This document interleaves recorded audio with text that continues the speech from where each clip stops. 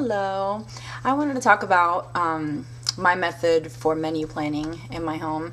I use it specifically for dinner because breakfast and lunch is not an issue, but I get into slumps at dinner where I don't know what to make and all this stuff. So I finally came up with a system that has been working fantastic. And I do talk about it on one of my videos about the details of my plant-based whole foods diet, but it's like smack in the middle of that video and it's really long, so I wanted to specifically talk about it on a video. Also, I've shared this this system with a lot of my friends, and they've all said that it has really helped them not stress so much about what to make for dinner and grocery shopping and all of that. So anyway, basically you don't have to be on a whole foods plant-based diet to use this system.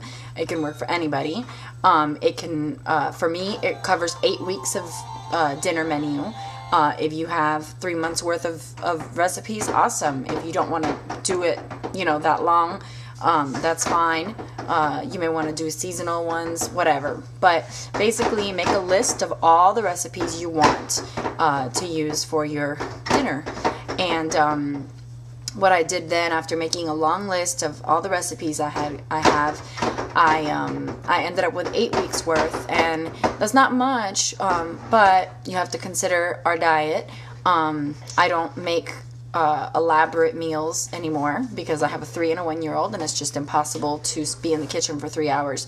So in this season of life, I look for quick, easy meals that are very nutritious and that I keep the majority of the ingredients in the house on a regular basis. I don't want one dish to have tahini and one dish to have, I don't know, coconut milk, and one dish to have this and one dish to have that.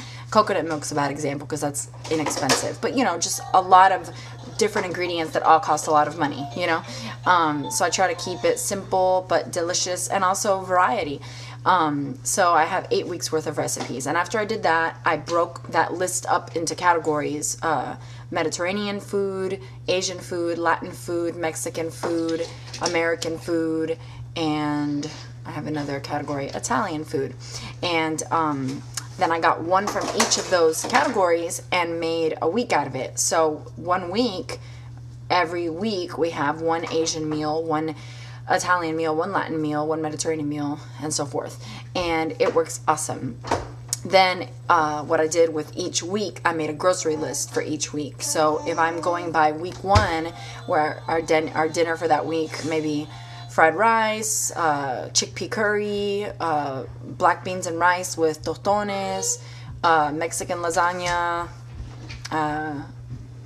spaghetti, and something else. Hold on, baby. Okay, baby. Take care of it. And so that week has the grocery list for those meals, so I don't have to write them down every time I go to the grocery store. They are already pre-written. And then I have an always have grocery list. So every time I'm going to go grocery shopping, of course, throughout the week, if we run out of toothpaste or paper towels or something like that, I write it down. Then I grab the list of whatever week of meals we're making, and I look over my always have grocery list, and that is stuff like oatmeal, beans, rice, brown rice, sun butter, almond butter, olive oil, olives, frozen vegetables, fruit. I run down that list because I always like to have those things at home. And whatever I need, I write it down and I add it to my list. And it is so much faster than sitting down and thinking, okay, what am I going to make this week? What goes into those meals? Then you get there, you forgot something, whatever. Also, of course, it's not written in stone, so sometimes I'll look at the week and I'm like, oh, I don't want to make spaghetti, I want to make pizza, so I'll switch it, that's fine. Or, oh, I don't have this, so let's just do this instead, and it is okay. It's not like you have to make it.